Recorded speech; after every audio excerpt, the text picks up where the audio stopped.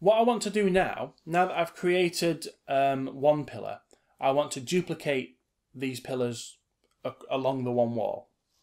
Now I could do that one at a time and position them one at a time, but there's actually a built-in duplicate option that allows you to create multiple copies and have them at a set interval apart. So we're going to have a look at that now. So I'm going to click on this pillar, make sure I've got it selected, and then I'm going to click on Edit, and I'm going to go down to Duplicate Special, which means I can duplicate something with additional properties. And I'm going to click on the options box for that. And what I want to do is I want to translate it along one of the axes. Translate is another way of saying move. And I'm moving it along this axis, along that one wall, and I can see from here that that's telling me that's going to be the x-axis.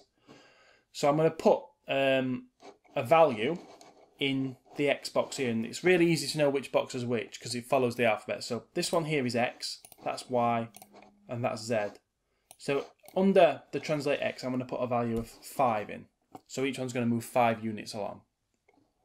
And then the number of copies, I want 4 copies, meaning that I'll get 5 in total. And then I'm going to click on Duplicate Special, and it's done. And you can now see that in one step, I've created a row of these pillars along the back wall, which looks pretty cool.